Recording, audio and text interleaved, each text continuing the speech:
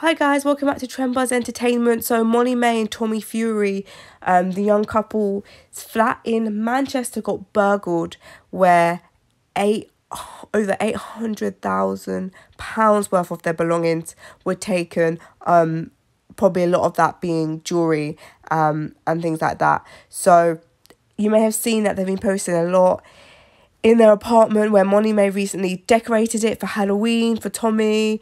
And they were posting about how good it looks and things like that. Well, the other night, the two of them went to London because Molly-Mae did a collab with Beauty Works, which she's done a few times. So it was public knowledge that the couple were away. They had uploaded pictures, with suitcases in their location. So obviously this probably left a chance for the robbers to know that the house was empty. They were a professional gang who seemed to really know what they were doing, how to get in, watching the house probably, watching their social media, and that enabled them to steal whilst they weren't in. It's clear that they don't have any security for their flat, and they clearly don't have any safes or anything like that, as the robbers took most of their expensive stuff, which must have been left out.